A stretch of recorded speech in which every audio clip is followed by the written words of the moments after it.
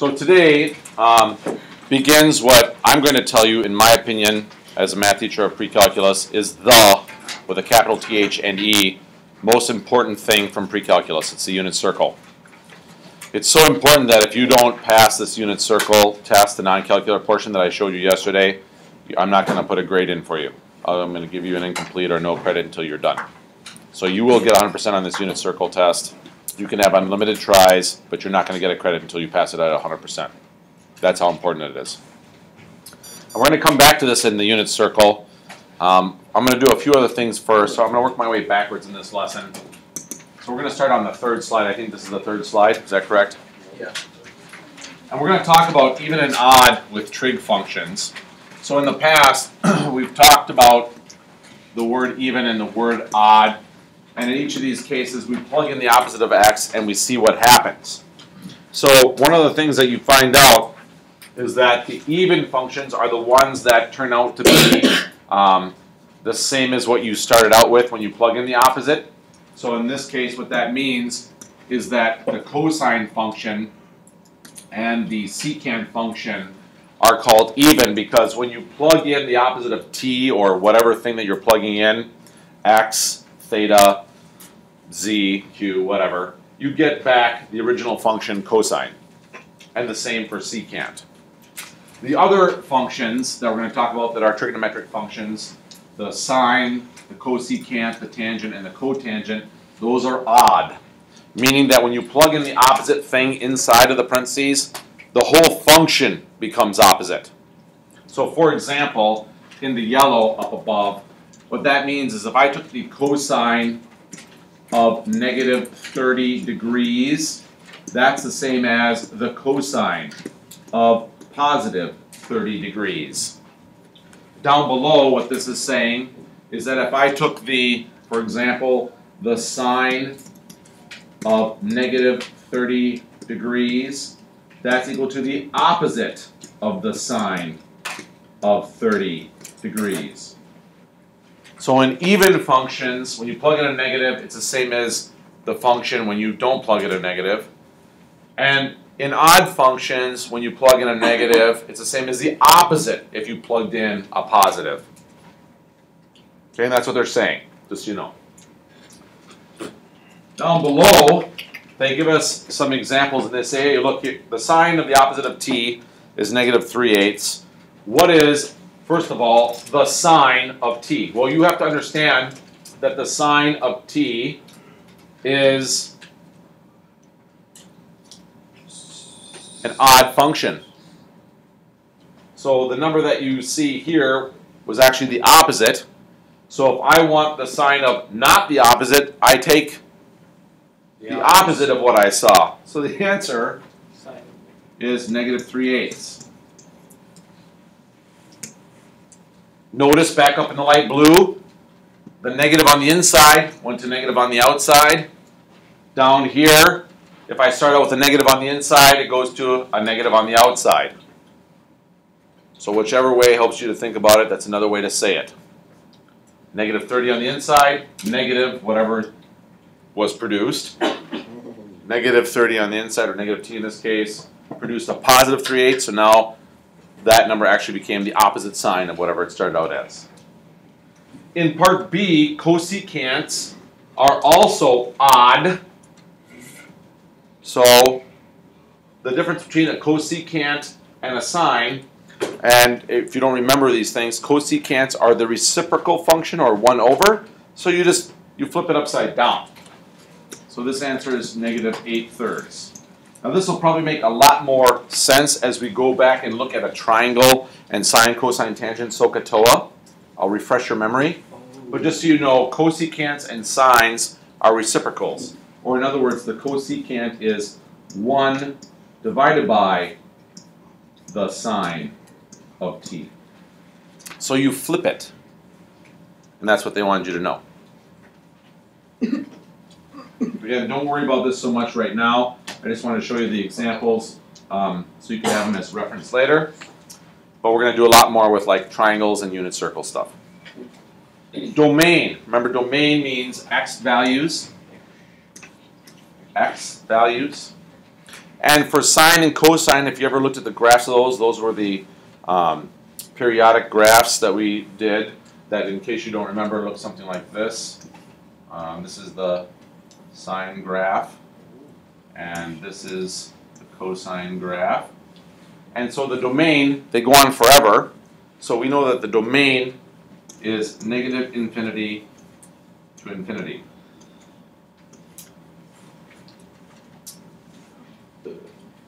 But the range for sine and cosine is different. You'll notice that there are mountaintops that go up so high, valleys that go down so low. There's only a maximum and a minimum. And the range, the y values for these functions, unless they're altered, like just sine and cosine, go from -1 to 1. So the standard range is -1 to 1. If I multiply everything by 3, of course, it could go up to 3 and down to -3, but in general, that's, if it hasn't been altered, that's what's going on. So now as we're working our way backwards, this is the previous slide or page, I believe, on your packet. And if you remember a long time ago, we would talk about a triangle, and if you had a triangle that maybe looked like this, and there was a right angle in here somewhere, and maybe this is A, B, and C, and we talked about an angle, we would talk about sines, cosines, and tangents. Now with the stuff that you see here, I'm going to erase this triangle, so hopefully you didn't write it down. If you did, no big deal. And I'm going to draw a new one. And what I want to show you is that in this new triangle, if I draw it in the first quadrant, just so it's easy to see,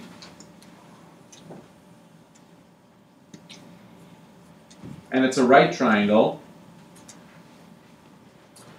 I know that the horizontal distance is called the x distance because it's along the x-axis. So I'm going to call this horizontal distance over here x. And I'm going to tell you that the vertical distance then is called y. And I'm just going to, for the sake of argument, going to make this hypotenuse a 1. I'm just going to choose a value. And you're going to see why I chose the value 1 in a little while. It's going to be pertaining to this thing called the unit circle, which means we have a radius of 1 unit. 1. So that's why I picked 1. And if I tell you that the angle right here is going to be called T. When I look in the table that you see off to the left here, all of these things kind of make sense. Don't forget, from a long time ago, the sine of an angle equals the opposite over the hypotenuse. The cosine of an angle is equal to the adjacent side over the hypotenuse. And the tangent of an angle is equal to the opposite side over the adjacent side. And the box that you see on this slide, where it says the sine of t equals, and the cosine of t equals, and all that stuff, is referring to the red triangle off to the right. So as I look at the box, and I say, hey, what's the sine of t? Here's t. The sine is the opposite, y, divided by the hypotenuse, 1, which is y. The cosine is the adjacent, x, divided by the hypotenuse, 1. The tangent is the opposite, y, divided by the adjacent, x, so y over x. So all of these things that you see in the table are referring to that red triangle. Now these cosecant, secant, and cotangent are called the cofunctions. They are the reciprocals, or the flips, of the sine, cosine, and tangent. So whatever you saw for this answer, the sine answer, flip it upside down, that's the cosecant. Whatever you saw for the cosine answer, flip it upside down, that's the secant answer. Whatever you saw for the tangent answer, flip it upside down, and that's the cotangent answer. Okay, so now in this slide, we're going to talk about the unit circle. And I'm going to do a couple things with the unit circle on this one, but then I'm going to kind of digress and go to something different, because I want to show you something really interesting about the unit circle. So first of all, they call it the unit circle because it's a circle that has its center at the origin and has a radius of 1. So I want to show you a couple of things about this circle with a radius of 1. If I know that my radius is 1,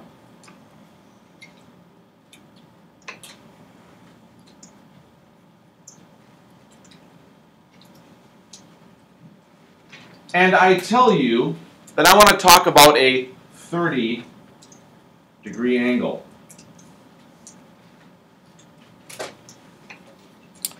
You might not recall this, but we used to have, a long time ago, a rule about special right triangles that we'll talk about tomorrow, but I'm going to give you a preview today.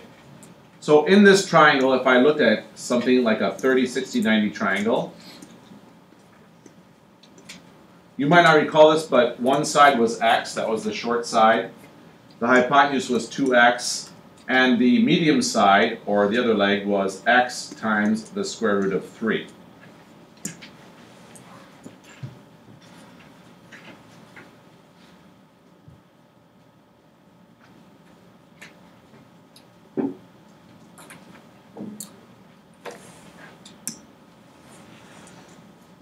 So as we look at this light blue triangle on the right-hand side up here, the general idea about this special right triangle, 30, 60, 90 triangle, how would I go from the hypotenuse to the side that's across from the 30-degree angle? Very good, Tristan. Divide by 2. So as I look at my triangle I actually drew in the big circle, if my hypotenuse is 1, then the vertical side has to be 0.5, or in other words, 1/2. I'm going to use the number 1/2. Because fractions in this unit are going to be very important.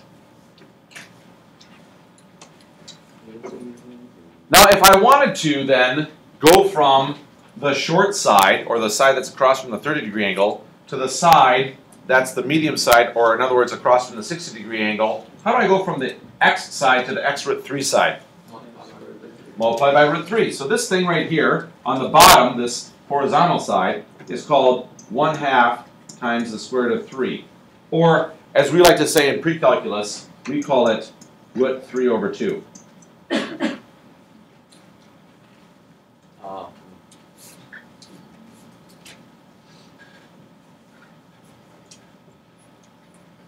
You with me so far?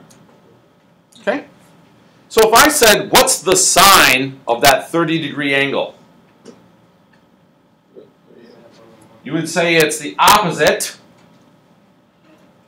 over the hypotenuse, or in other words, 1/2. If I said, what's the cosine of that angle? You would say it's the adjacent over the hypotenuse, so root 3 over 2 over 1, which is root 3 over 2. Okay? I just want to show you that. Let's say that I was talking about a different kind of triangle. And I'm just going to draw it somewhere in this unit circle. So I'm going to draw it over here. Notice how it's inside the unit circle. So that means that the radius is still 1. And I want to remind you about another special right triangle.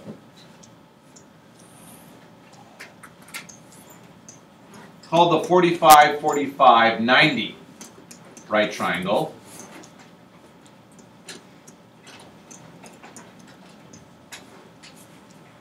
And that's where two sides, it's also known as an isosceles right triangle. That's where two sides were the same, and then to get to the hypotenuse, you'd multiply by the root of 2. If I'm looking at this pink triangle, and I want to go from the hypotenuse, which has an x and a square root of 2 next to each other, to one of the legs, how would I do that? Excellent, Tristan. I would divide by the square root of 2. So to go from this 1 in the pink triangle in my circle to the side, I would write down 1 divided by the square root of 2. Now we know in pre-calc we're not allowed to leave things in unsimplified form. And what I'm going to tell you is when you simplify that, that's called the square root of 2 over 2. And I'm not going to go through how to simplify that. We've done that a lot in this class already in the past.